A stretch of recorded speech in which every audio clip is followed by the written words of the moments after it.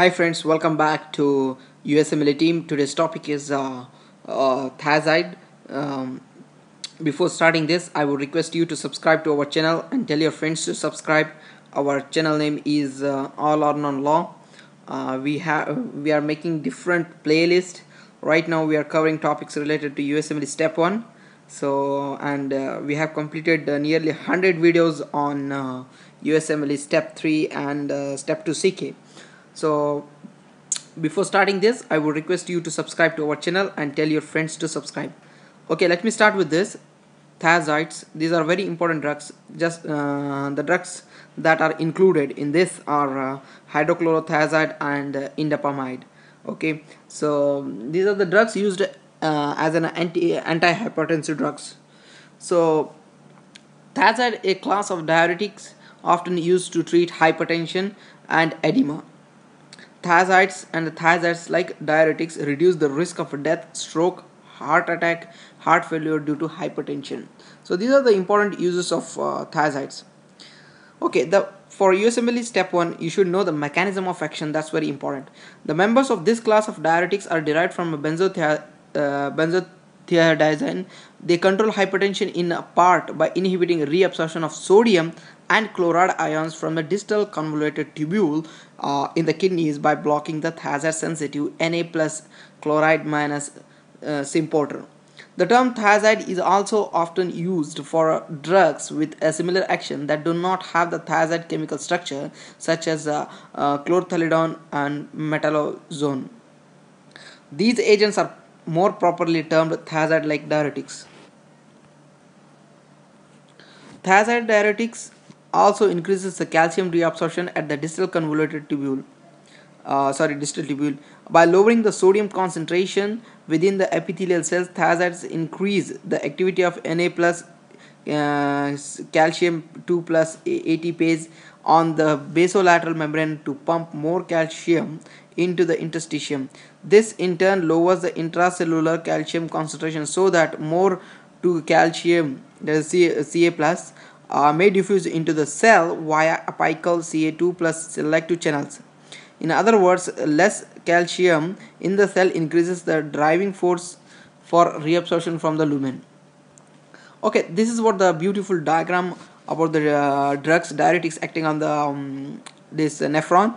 So if you can see here, A1 is on the extreme on the left lower side. There you see one is acetazolamide. That's also very important diuretic.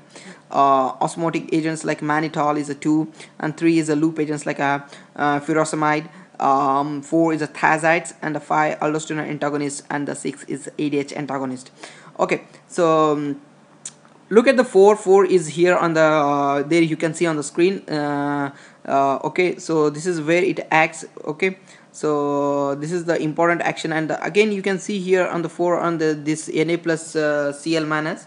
So 3 is the loop agent that causes this calcium, potassium, sodium, magnesium, and all this efflux from the what you call DCT, right? So this is what you should remember. From a loop of Henle. Okay, so this is a thin limb, ascending limb, and thick ascending limb. This is the site where this thiazides act. Okay, so this is very important. You should know the diagram. If you know by the diagram, then you will remember for a longer time.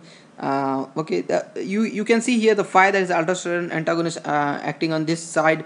Okay, collecting ducts at the level of the collecting ducts.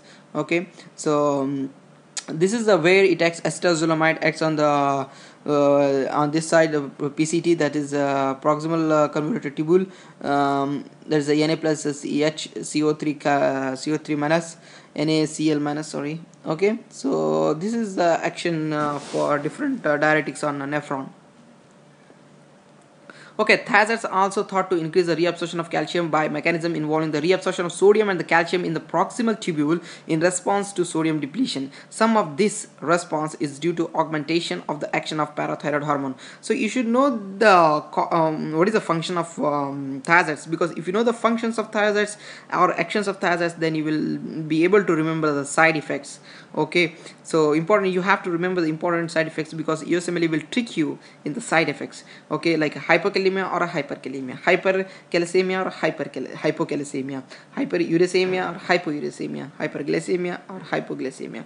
So this is how they will trick you. So try to concentrate more.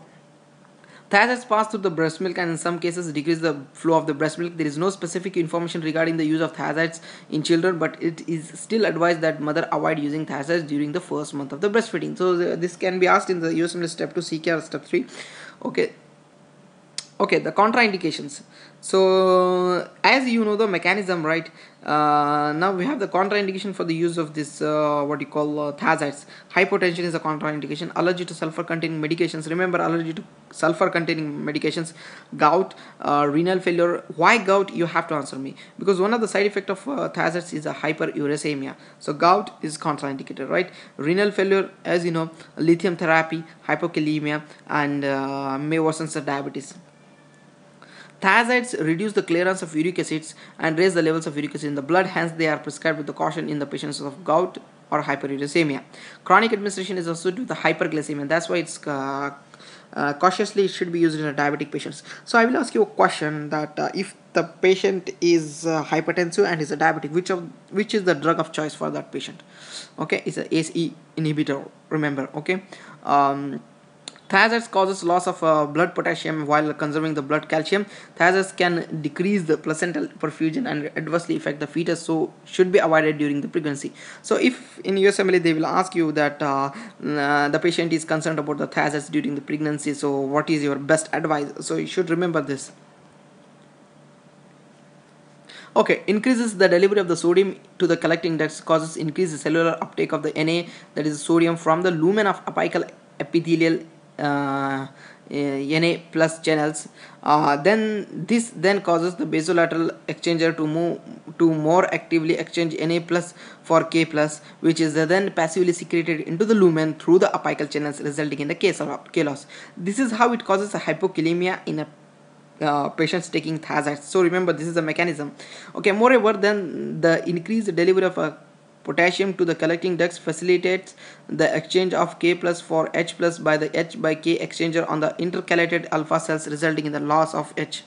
That is the metabolic alkalosis. So metabolic alkalosis is one of the side effect of thiazides. So okay, just you can remember, if there is a hypokalemia, remember there is a alkalosis. This is how you can remember.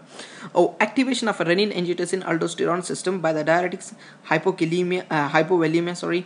Body responds to hypovolemia by opposing diuresis, one effect of which is to produce aldosterone, which stimulates the Na plus K plus exchanger, resulting in further loss of potassium.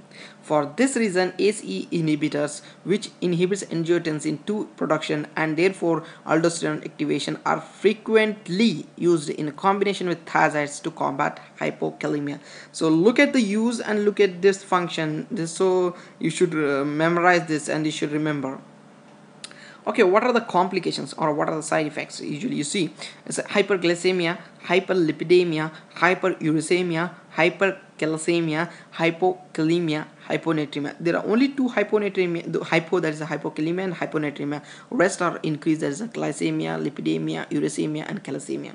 So these are the important points you should also remember. And there are other side effects also, like in hyperlipidemia, it increases the LDL, okay, and the triglycerides. Except there is one drug, that one thiazide, that does not causes hyperlipidemia. Can you tell me which is that drug? Send it through the comments. Okay, I will be waiting for that. Okay, then other things what I want to tell you is there can be a sexual dysfunction because of the thiazides.